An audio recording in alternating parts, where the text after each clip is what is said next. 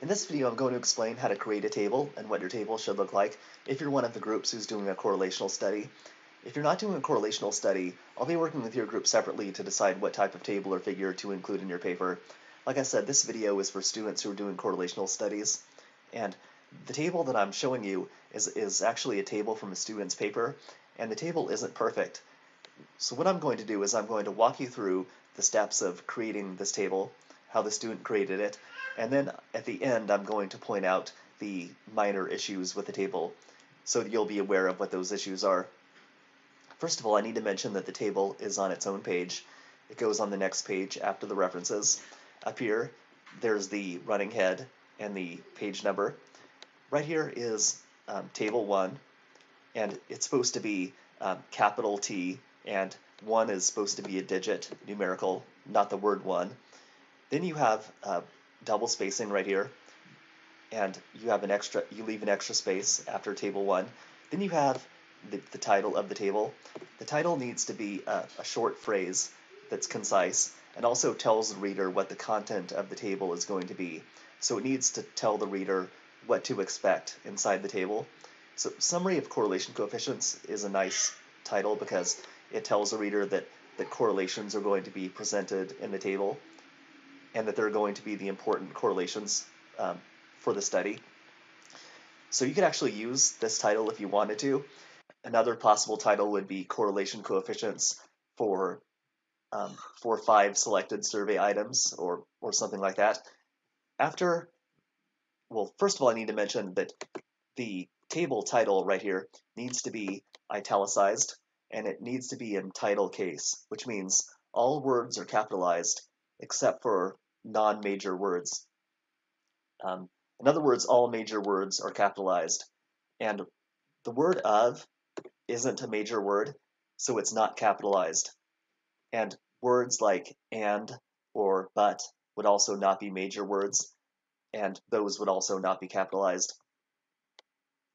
After the title of the title of the table, put a horizontal line going across at about this weight or thickness, and don't have any spacing between the table title and the horizontal line. After the horizontal line, include the word variable right here, and then over here, put 1, 2, 3, 4 for however many variables you included in your result section. So let's say you calculated correlations between 4 variables, like let's say age, height, weight, and IQ. Then you would stop at 4. Or if you calculated correlations between 5 variables, like let's say age, height, weight, income, and GPA, you would stop at 5 because you have 5 variables. And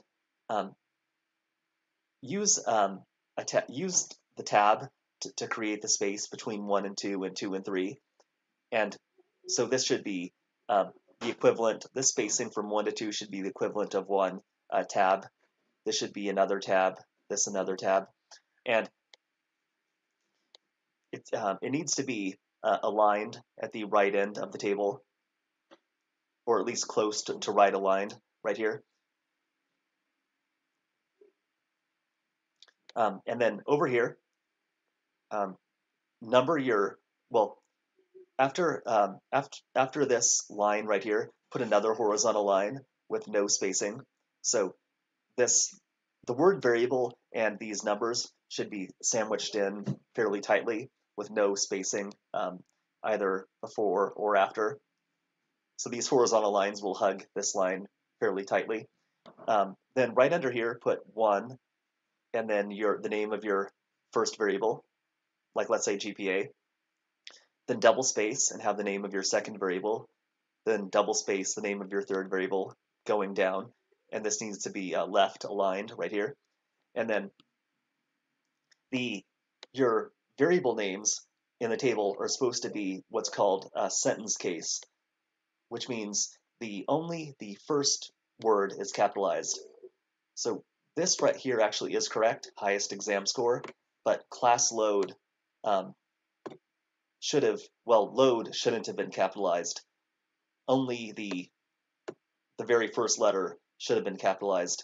So highest exam score is correct, lowest exam score is correct, amount of sleep on weekdays is correct, and workload is correct because in sentence case, you only capitalize the very first letter of the variable.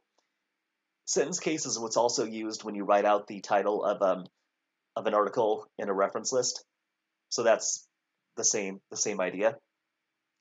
So basically number 2 is the only one that has incorrect capitalization because this L should be lowercase. And under the last variable name, put a horizontal line right here without any spacing under the very last variable right here. So just follow what this student did. And then right under this horizontal line, make an asterisk and put p less than 0.05 two-tailed, just like this student did right here.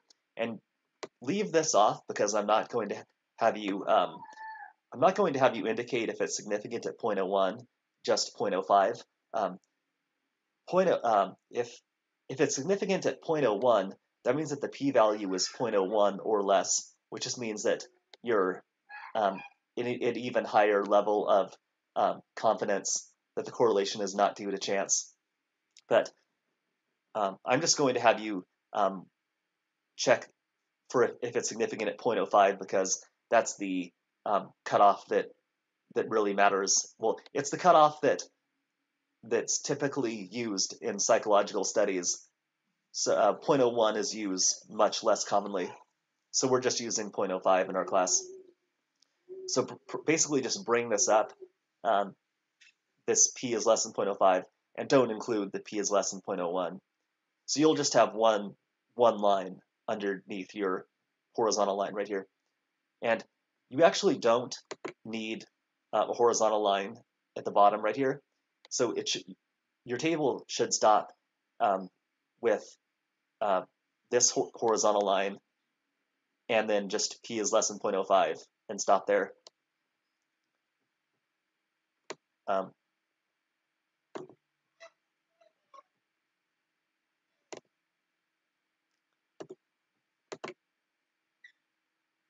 So so over here we have the correlation coefficients in each column. So right here, this would be this negative 0.21 is the correlation between class load and GPA because it's 2 and 1.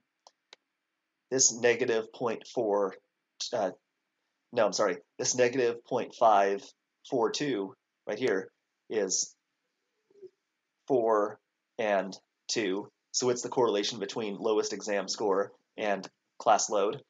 These numbers up here are just the abbreviations for the variables. So over here, 1 means GPA, 2 means class load, 3 means highest exam score. You just don't write out the variable names up here because it would look too cluttered and there's not enough room for them. So each correlation is just at the intersection between the two variables that it goes along with. So, so here we have column 3 and we have row 1. So 0.194 is the correlation between variables 1 and 3. And you don't have, well, it wouldn't make sense to include the correlation between GPA and itself because that would just be 1, it would be a perfect correlation. So just leave 4 dashes like I did here. And it wouldn't make sense to include a correlation between class load and class load. So just have a dash right here. And the dashes will follow a diagonal line going down like this. And now I want to explain how much spacing to have right here after your variable names. Well, your correlation coefficients need to be right aligned, meaning that they stop at the right end of your table over here. So if you only have a small number of variables, like let's say 3, you'll have more space between your variable names and the correlations, because all of your data would just be over here, and there wouldn't be anything over here. But if you have 7 correlations, like this student did, you'll have less space here between your variable titles and your correlations. But there needs to be at least space. There at least needs to be enough space so that there's a little bit of breathing room. You wouldn't want only 1 or 2 spaces right here, because it would be hard to see where the variable title stops and the correlation coefficient start. It would look too crowded. And the word variable right here needs to be centered. So it needs to be at the center point of your variable titles. So notice how the longest variable title is amount of sleep on weekdays. The word variable should be centered, center aligned with that. So notice how if you go to the center of the word variable and you go straight down, it's centered with this longest title right there. And then, so yeah, it's not supposed to be way over at the left. It's supposed to be centered right here. And then I just need to point out a few issues with the students table. I said I would wrap this up by pointing out some issues. So this student put this in bold, the table 1. It's not supposed to be bold. It's just supposed to be in regular text. So this is correct, except it shouldn't be bold. Summary of correlation coefficients should be starting right at the beginning of the horizontal line over here, and the student had it a couple of spaces over. Let's see, this horizontal line, the second horizontal line, is a little bit too low. It should be the same distance from the text as this top line is. So this should be more symmetrical. Also, notice how class load isn't in the sentence case like it should be. Like I said, the L should be lowercase. Also, this P down here at the bottom where it says P is less than 0.01 and P is less than 0.05, this should be lowercase p, not uppercase. Also, the correlation coefficients inside the table should be rounded to 2 places, not 3 places like they are here. And I just have one more point before we wrap up this video.